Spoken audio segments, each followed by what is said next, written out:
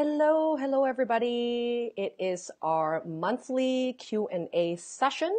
One of my favorite things to do every month because I get to talk to you and answer your real questions, which is all around anything to do with career transitions, leaving your 9-to-5 job, starting a business leveraging your strengths, or really any questions in terms of preparing for your corporate transition or a life reinvention.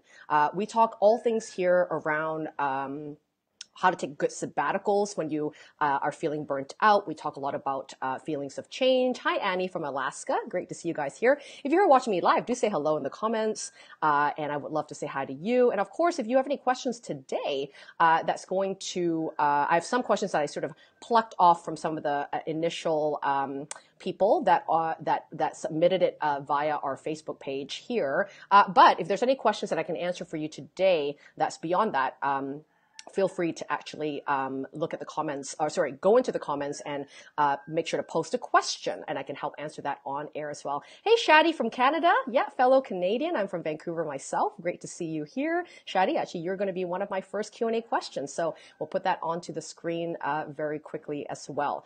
So we do these Q&A monthly sessions every single month on the first week of every month. So if you like the Facebook page, hopefully you do, if you're here, you'll get notified every time. We'll give you usually about 5 days notice before we do a Q&A, and then you'll get an opportunity to submit your questions and actually be able to get one of your questions answered on air, which is obviously what I'll be doing today. And of course, if you haven't joined our email list, this is also where we prompt people to ensure that you get to know whenever the Q&As go live every month. Just go to screwthecubicle.com. You can sign up there as well. And we also run monthly webinars, and I'll tell you a little bit about that later on in the stream. And then again, if you signed up for our newsletter or emails, we'll make sure to prompt you, or just like this page, and we'll make sure to do that here as well. So I get tons of questions all the time. I'm going to put up Shadi's, hopefully Shadi, I'm saying your name right, Shadi's question on screen here, because it is a really, really good question.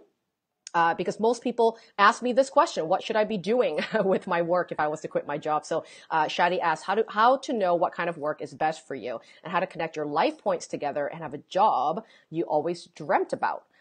Great question, Shadi. I think this is one of the primary important questions that everyone's asking when they're entertaining the idea of potentially leaving their job to do something independently. And I'm also going to give you, Shadi, a resource, which is a free training. I'll add that to the comments after I'm done answering your questions, so that you can do a lot more of a deeper dive of extracting those answers from your life experience in order to lead you to an idea or a focus of a niche of an idea by repurposing your skills. So whenever I answer a question like this, I always talk about the best business that you should be starting, or it could be a consulting business, a freelance gig. It doesn't have to be a full, brick and mortar business or anything that you believe you need to invest a lot of money to start. Service-based businesses are excellent to start with very, very low initial investment, to start a website and to start offering services as a freelancer, right? Or a consultant, or someone that does services, right?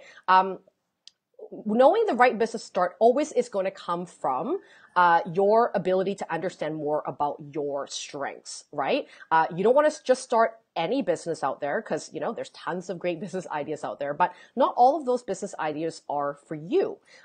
What you're going to be best at is going to obviously be what you know how to do, whether it's been done professionally before, right, in a corporate job, or anywhere you've been employed, right? Or it could be something that you've actually learned how to solve for yourself. Like a lot of my coaching clients do end up starting businesses that they've never been paid to do before, but they have in some way have real life experience, right? Solving that problem for themselves. And now they feel the inclination to teach it to other people, right? And they can combine skill sets that they've got in their suite of skills in order to produce that business as well. So Shadi, when you think about your work experience, it may look like my resume looks like it's like for 5 different people. I jumped industries every 2 years, but you want to find the sort of common thread that may potentially be binding your roles together. So for example, for me, Shadi, I worked in publishing and I worked in hospitality. I worked in real estate development. I worked in all sorts of different industries that seem like they don't match. But when I actually looked at each role, right, and brainstormed, like, what did I actually do in that role that I knew I was really good at? You know, I kept getting compliments around it. It felt really natural for me to do those things, and it made my job I did that job really well in a specific way, right? Not in the industry, but at the job role. And you'll start to notice, like I did, that some of the things I do really well in is customer facing types of roles, right? When I was able to match a need, right, with someone else's desire or their request. So I did that a lot in real estate, for example. And then in publishing, it was, you know, I did a lot of marketing and messaging and storytelling in publishing, writing marketing materials for books. I also did that in a way, matching the copywriting, right, to a need or a mission of that book, right, for that audience. And I was really able to translate big messages or big selling points of a concept to an audience, right? And those are sort of great things to take stock of, like things that are you're good at, that not is always tangible, right? We look at our skills sometimes as things like project management, you know, or accountant, or like these sort of job titles. But when you actually question yourself on what made me great at that job, what were the qualities I brought to the table, what were the ingredients I brought to the table, then you'll start to really notice some of these larger themes that actually do appear from role to role. Right? That's the first step, is just taking inventory, taking stock of what are the things that are tangible and intangible skills and talents that you possess right now, right? Just to get an inventory of having these tools available to you.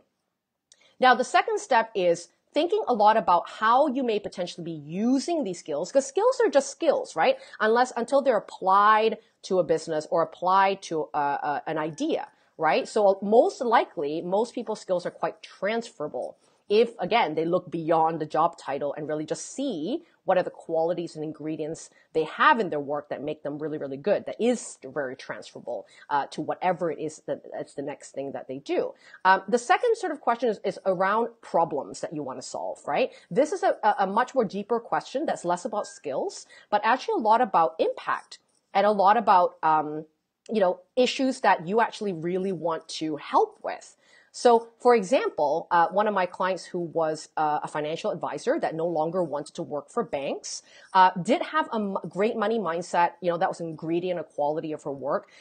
Even though she was a financial advisor at a bank, what she really found she was really good at is really helping people feel comfortable around looking at their numbers, you know, not, you know, when people are like, oh my God, I'm so scared, I'm in debt, I'm just like so stressed out and anxious, I feel shameful about money and all that sort of thing. You know, where she did better than other financial advisors in her firm was that she was able to make customers really feel empowered in the way that they manage their money. Now, on an obvious choice, she could have just built a business around financial advising, right? Which is something she did sort of take as one of the options. But then when she actually looked deeper into some of the things that are happening in her life, right? Problems that we may want to solve are already happening around our environment, right? There's things that you care about that's happening in your communities, things that are happening in your family and friend circles, things that are happening in causes that you care about, right?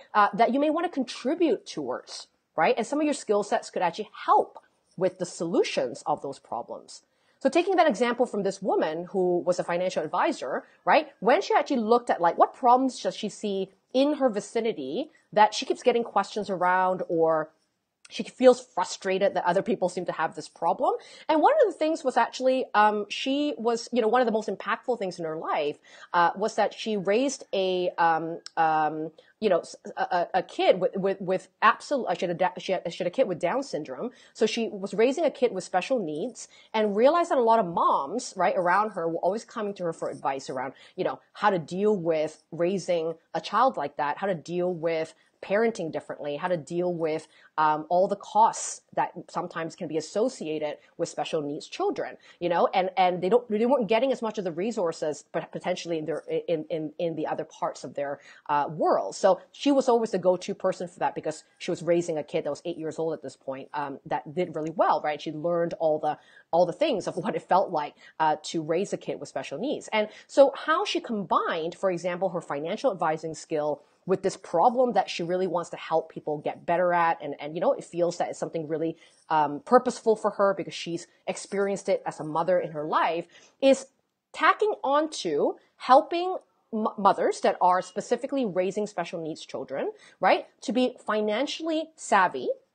in order to plan for special education, right, to plan for special nutrition, to plan for extra help, right, and support, and use her background in money to help parents like that to have a much easier way of raising children with potential extra costs associated with it, right? So that was sort of her focus, where she still talked about, parenting tips and sort of how to deal with your child if they were having a meltdown in public, right? But still use her financial skill to really help people manage their money better so that they can have, right, these sorts of things a lot more easy for them. So that's a really good example of combining a really strong skill set, right, that she has a background in, but with a problem or a cause that she feels really passionate to solve.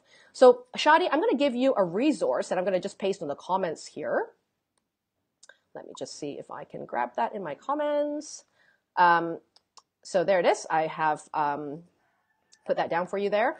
And if you go through this free training, it's going to walk you through what business you should start, so what questions you should be considering a little deeper than what I just spoke about. And then there's a workbook, which is called Repurpose Your Skills Workbook, right?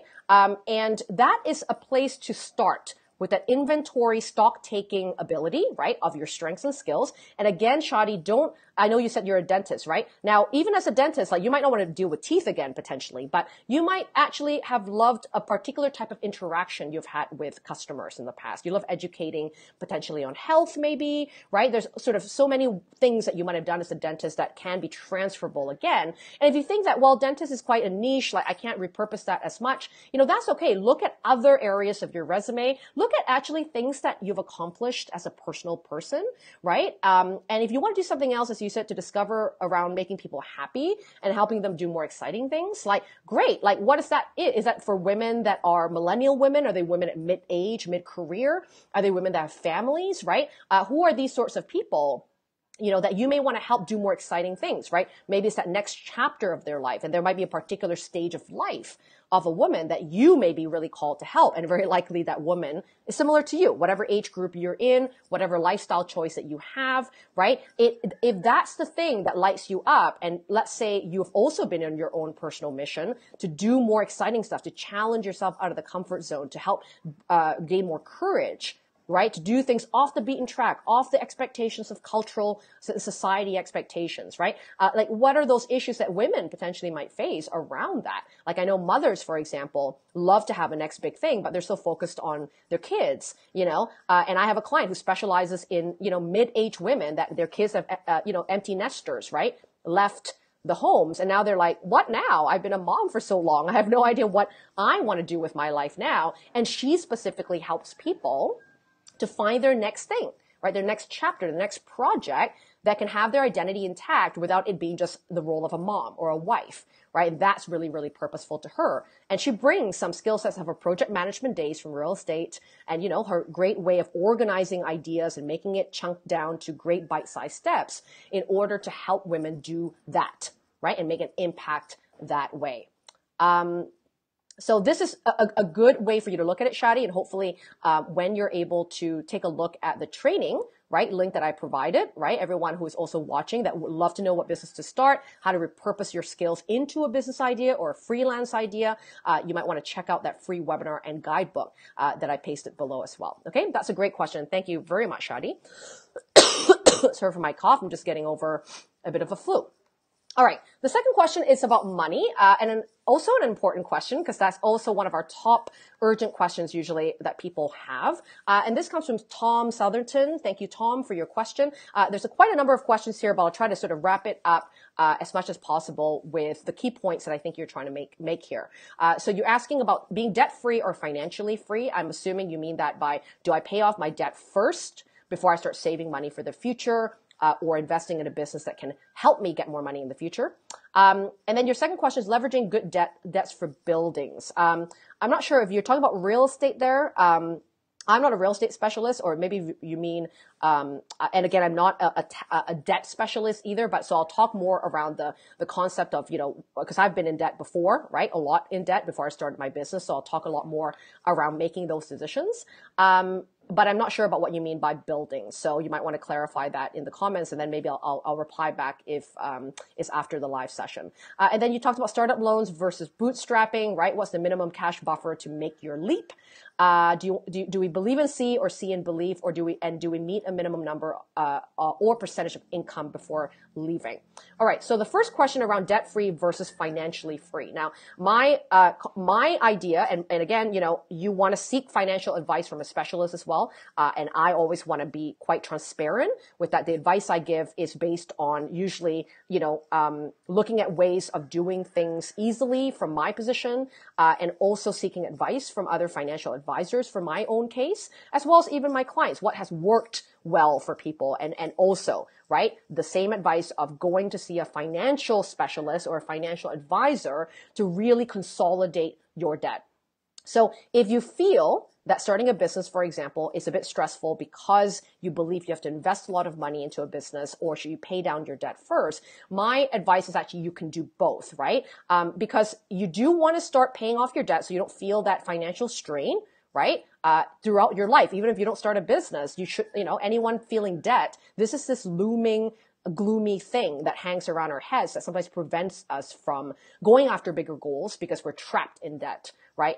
And in that sense, really trapped in making bigger choices in our life. So we do need to be financially responsible and accountable in getting our financial game to a healthy level. So paying off your debt is understanding your numbers, understanding a goal to pay off your debt. Like, how much can you afford to pay towards your debt? Is there some things that can be consolidated? So for example, for me, I had massive credit card debt like years ago before I quit my job, which, right, helped me back from quitting. And when I saw a financial advisor, in order for me to pay less interest rates, I had to consolidate my huge amounts of credit card debt into a line of credit payment or loan, which was a lot lower in percentage of about 6%, right? Versus a 21% interest rate on credit cards. So you want to look at some of your top interest rate loans or debt or credit card loans and be able to consolidate that with a financial advisor or your bank specialist as often as you can to stop paying so much interest rates, right? And then really start being honest and transparent, going through it with a financial advisor of all the things that are non-negotiable for you in terms of your debt. And you might also want to look at things that are negotiable expenses, like, if you cut down eating out all the time or spending on really like luxurious holidays, right? All those things add to your debt, right? They add to your cash flow of what can be put towards paying off the debt or having a kick-ass time in Mexico, right? You might actually choose to have a smaller holiday, right? A much more grassroots, local holiday rather than something too extreme, right? In order to pay off your debt. So when you work with someone who specializes in debt management and payments, they can give you a plan on how to pay off your debt according to what you make at the current moment, what you might need to budget and save every month, and what can be disposable income that you can choose to pay a percentage to your debt or to use it as an investment for business. So I would, again, advise you to consult a financial advisor for that, but do the due diligence to actually take inventory of your financial spending, right? Look back in the last 3 to 6 months in your online banking. What are the things and categories of spending that you can actually eliminate or eradicate because, it's sort of extra negotiable expenses? And then what is actually non-negotiable, like your mortgage and your rent or your food and like groceries, right? Or the minimum payments on your student loans, right? Like, really know your numbers really well so that you understand what it is that you need to pay down on a bare minimum, right? And how much interest rate you could save if you consolidate. And also, if you were to work with someone that can give you a debt paying down plan, then you have a really clear idea about how long it could take. Even if it takes 5 years, you know that on a consistent level as practice, you should be able to put away this amount every month to reach that goal. And you're really adding that goal of the monthly cost to your monthly living plan expenses, right? So whatever what I call the break-even number for every single month. So that will also help you with that question around what's the minimum cash buffer to jump. Because Tom, everybody's safety net or comfort zone of financial security is different, right? So there's no hard and fast rule of like, save up 6 months for living expenses and then quit. Because it all depends, right? It depends on your risk tolerance. It depends on if you have a family to feed. It depends on if you have bigger goals to buy a house and things like that. You have to consider that. And again, talk that out with a financial advisor. But for me, at the time when I quit, I was single. I had a mortgage, but I rented the house out so that I didn't have to pay that mortgage, and I can use the rental income to pay the mortgage. And I moved into a smaller home, right? In order to just have less life expenses. And that worked for me. And for me, I knew that I needed to put in place, right, some income generating activities before I quit. For example, being able to freelance and know that I have a contract and a gig that I can work part-time in, right, at bare minimum.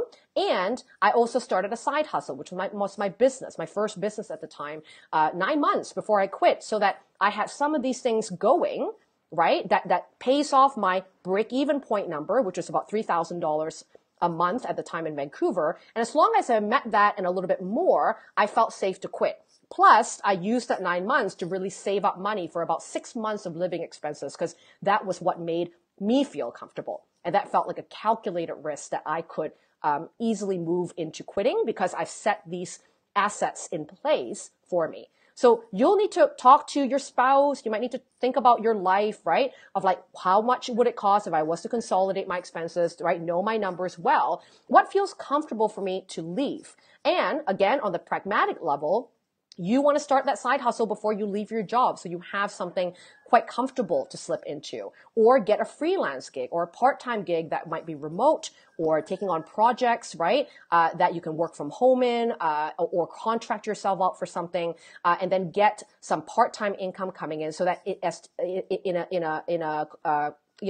a full scheme of like having a couple types of income come in before you quit can help you to feel more relieved, right, in taking the leap. And also have that rainy day buffer for you. So majority of people, Tom, that felt comfortable with the buffer of cash buffer has usually been around 6 months of living expenses. Now, again, that might differ if you have children and, lots of things to think about, but that's usually the average of what people feel comfortable with. But you should have that answer a bit more clearly after you've sort of worked with a financial advisor.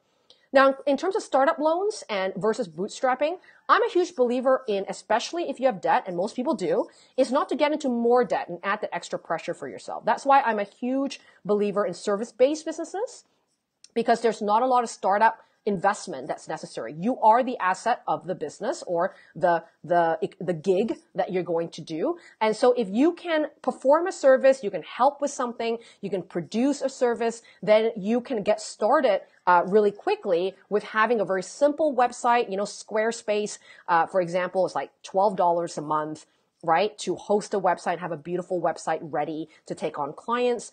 It's affordable, right? For you to do that. You don't have to pay for a $5,000 website to get started. Most of my clients have a simple one-page landing page, and they go and actually pitch their services to, people in their community, old colleagues, old bosses, like all those low-hanging fruit networks in order to get their first few clients. And that's actually the best way to market. You don't need to be spending money on advertisement. A lot of your work as a bootstrapper and service-based business in the first year will be around word of mouth, and you actually getting out there in the contacts you already have, right? You already built lots of social equity, right, with your community and your networks, and is to be able to actually start telling people that you're available to do this now. You're available to help them with this service, right? You're offering your consulting services or your contracting services available now. And that's what I did as well. One of my part-time gigs when I was still working full-time is offering to do social media marketing planning for people, because I did do that for my old corporate job, one of my old corporate jobs, and I could give a monthly rate to small business owners to help them plan out their social messages every month. And so that was not something that was a forever gig I wanted to do, right? But I was good at it. I knew how to do it. And that brought me some income and allowed me to start being more responsible and independent in the way that I was making my own money, right? And I was doing that in conjunction with my full-time job. Now, the meeting a minimum number or percentage of income before leaving, again, this is all depending on what you require to feel safe financially to leave. Everything is a risk, and some people that I know would sometimes have quit, with 3 months of living expenses, and they go for it, right? And their high risk tolerance is a lot higher. For me, it was about 6 to 9 months of savings to be able to do that. And I did need to pay at least a minimum. I needed to make for myself, because I was living by myself. I didn't have any extra assistant in a spouse to pay rent and things like that. To me, it was a bare minimum of $3,000. If I can make $3,000 a month, I justified the reason to quit, and I knew that I felt safe to quit. Now, before, when I didn't know my numbers really well, I was making 6 figures at my salary, and I always thought I wasn't allowed to quit unless I made 6 figures as well in my business. And that felt like such a high goal. Because again, I didn't necessarily look at the numbers properly. What I just assumed is 6 figures, that's what I make. I have to make the same amount to be able to feel right to quit. But actually, when I actually look at the numbers, Canada in taxes, Shadi would probably know this, she's Canadian too. After a certain bracket of income, you get taxed really heavily. Like I was taxed about 40% of my income because I made such a large salary in my corporate job that actually I only got to keep 60% of my income. And after taxes, that amount wasn't actually that much that I was taking home, or not as much as I thought it was anyway. And if I actually divided that amount I got to take home with the 60 hours a week I was working to make that salary, I was actually making less than my assistant. So it's what a sometimes shocking thing that you can find out when you actually look at the numbers properly and really see, like, is my efforts really giving myself the income rate that I deserve, or is it just the title and the status of a 6-figure job that's pulling me in? So that was a great reality check for me to be like, screw the 6-figure job. I'm not even making 6 figures really at the end of the day when I took the money home. So that actually propelled me to sort of go, okay, what is actually what I need to live comfortably? How can I make that independently on my own? And once I did that, I can then, be able to quit, right? And that was my safety zone, and yours might be different, right? So I would look at percentage of income, because that's sort of a question that doesn't really lead you to a bigger thought, which is a much more logical and pragmatic question, will be is how much do you need to live comfortably? If you were to live minimally and actually give yourself more time and space and opportunity to build your goals out, right, without being strapped to a 9 to 5, what is that opportunity for you, right? There's an opportunity cost about staying as well, right? When our dreams aren't being met, where another year goes by and we're still sort of like just being attracted to a high income, but actually our life doesn't represent the happiness level that we agree on, then what's the point, right? We have to really look at this stuff realistically. So for me, is think about your monthly cost, Tom, and look at it with a financial advisor, talk about it with your spouse if you have one, and really know your break-even point, right? And I'm going to also, Tom, after the stream, I'll give you a spreadsheet that I use to really look at all of my expenses of what income I'm bringing in and non-negotiable and negotiable expenses. I can actually start to really list, and you'll really start to see how much money you need monthly to be able to live. Okay, and that will give you a much bigger number. I'll paste that on the comments after the stream. But that's a great question. Thank you very much for asking that. All right, last question is from Allison. She says, how do we motivate ourselves when you're a solopreneur?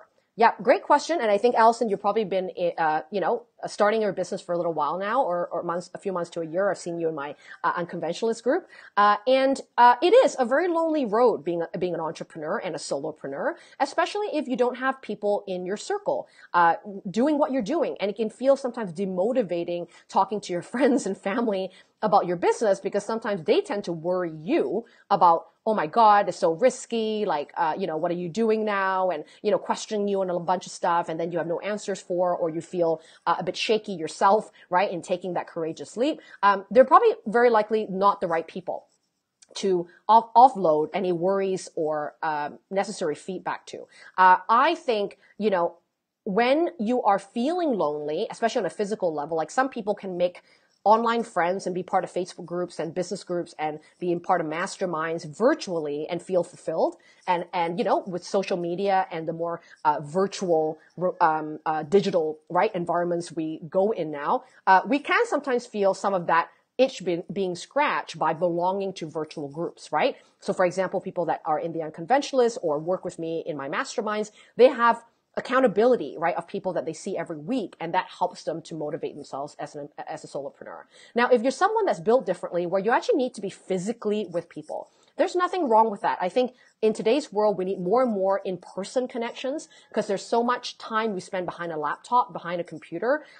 It can absolutely feel more lonely. We're more connected than ever before on a global level, but we're also very disconnected on a personal level to people. We really don't know who we're really talking to. We're not really showing up as ourselves on social media, right? We just show our best selves on social media. So it's really hard to be vulnerable and get support emotionally as an entrepreneur, right? When you're building something and doing something for the first time. So you might want to consider, Allison, is actually joining co-working spaces. You know, when I moved to Bali 5 years ago, I didn't know anyone. It was like a brand new country, a brand new city. I was in the tropics. It was lovely. But then I was like, oh, okay, after the beaches and the coconuts and all the great things I get to do in Bali, I still felt like I didn't have community. I didn't have people that I saw regularly. I didn't have anyone working next to me. I was working in cafes that was great, but they were all tourists and they weren't actually expats or digital nomads like I was. So joining a co-working space really helped me to, now I have the friends for 5 years now. They're still my friends that live here, you know, and that has been huge in, first of all, keeping me in a tropical island. But the second thing is actually having this consistency of support and people that are on the same path, don't think I'm crazy for living here, you know, are also building businesses. And that is huge in helping me feel motivated and me feeling supported in some of the ups and downs that can happen in all stages of business. So Allison, wherever you live,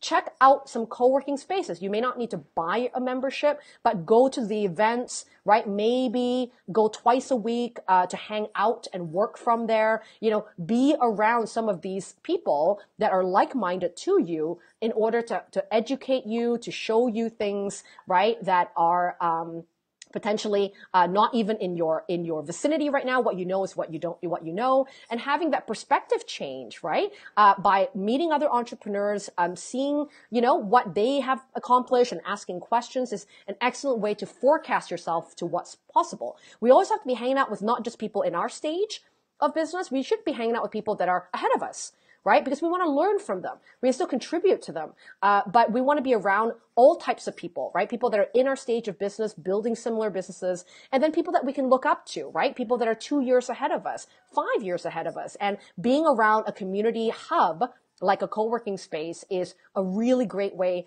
to motivate yourself without you being your self-coach, right? And being around people and getting that buzz from other entrepreneurs. Now, if co-working is not available in your city, join a meetup, right? Google meetups around your area and join entrepreneurship meetups, join women-led meetups, wherever it is that you find common values in, that's what you should be joining. And if you can't find a meetup, organize one. I did that in my city in Vancouver when I first started entrepreneurship. I did go to a bunch of meetups, but I really found it was like kind of a almost like a speed dating networking kind of event. And it felt really icky to me. And it was like hundreds of people there. And I didn't feel, again, very intimate and personal and, to be honest, like safe enough to be vulnerable and talk about my beginning part of my entrepreneurship journey back in the day.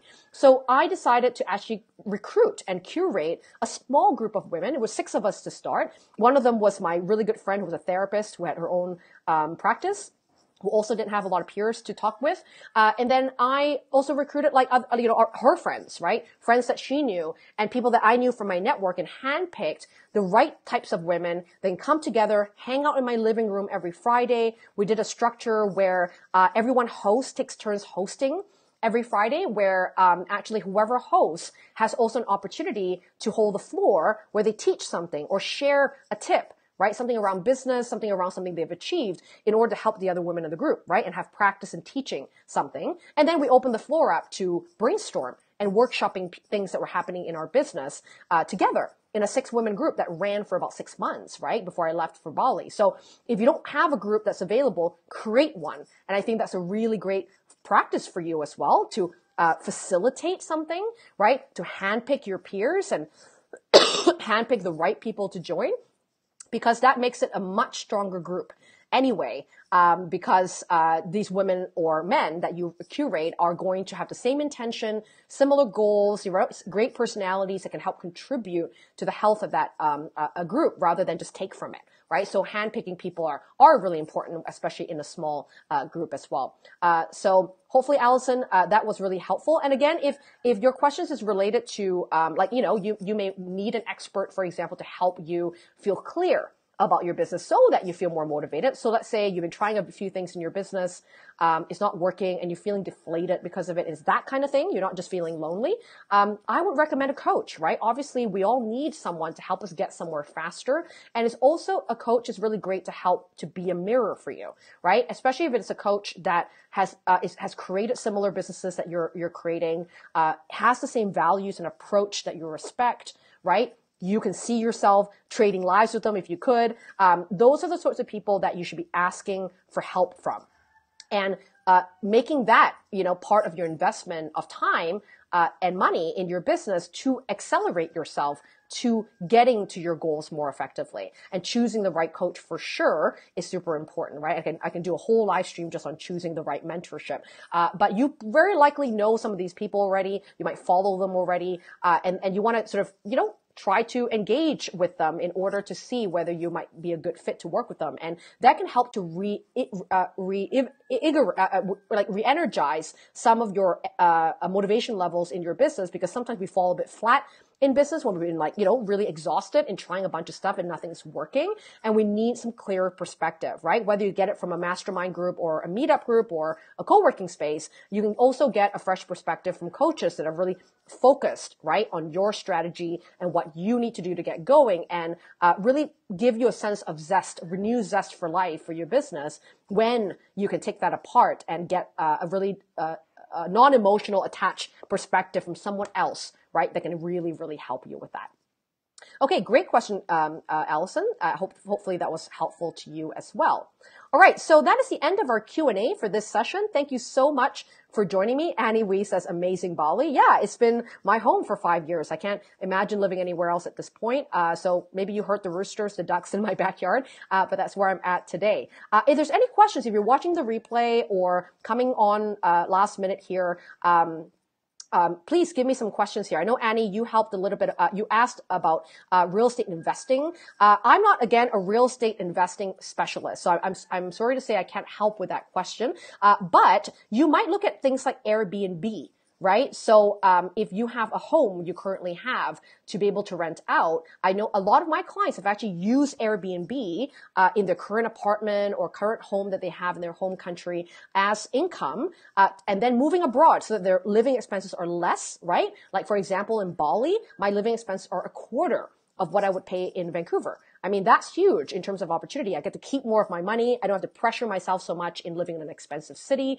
And my money can, do more for me when I live abroad. And so that might be something to consider, is renting out the place on Airbnb, having an Airbnb side hustle while you go elsewhere and live in a cheaper country, right? And meet other people that might be more like-minded to you than just city folks sometimes. That might be, a potential resource for you. So if you want to look at places that nomads hang out and live in, Annie, you can go to nomadlist.io, and that will give you some top places that digital nomads like me live from. And a lot of us do have Airbnb properties around the world to generate some monthly income, passive income that will help them continue to live abroad or build another business on the side. But as I said, Annie, one of the things that I think is a really easier thing to start than investing money, right, into property is actually offer services, right? Offer to actually have, to be able to travel like much faster and be able to bring your work with you and to be able to help and do work on the road. Having a service-based business can potentially be an option for you. So again, Annie, you might want to check out that free webinar and workbook called What Business Should I Start? And that might be able to help you to really look at skills you already have that you can actually generate a much more productive business idea around, potentially, versus, right, investing in real estate and having to learn some new things there, which could be, again, a brick and mortar thing. You have to go there and sort of, take care of that place, right? Anything that happens, you need to have someone that's available to deal with that real estate property, and it's less mobile in a lot of ways sometimes. But, something that you might want to think about, right, in Airbnb, but also think about other options, right, that you could potentially be creating a business around that might be a little bit more location independent, might even be something to start, right? Annie, like you talked about renting a home in a spot like Bali and renting the room out. Like, yeah, totally. Lots of people do that. You rent it on a 1-year lease, get a better price, and then rent out the room downstairs, right? Or something like that. Lots of really cool ways to do things like that abroad, right? I've got friends in Spain that do that, right? They have a 2-bedroom apartment, and they rent out the other room half the year, and then they rent out the whole entire apartment for the other 6 months when they go out and travel. And that brings in some income for them as well. So some really cool ideas there, Annie, for sure.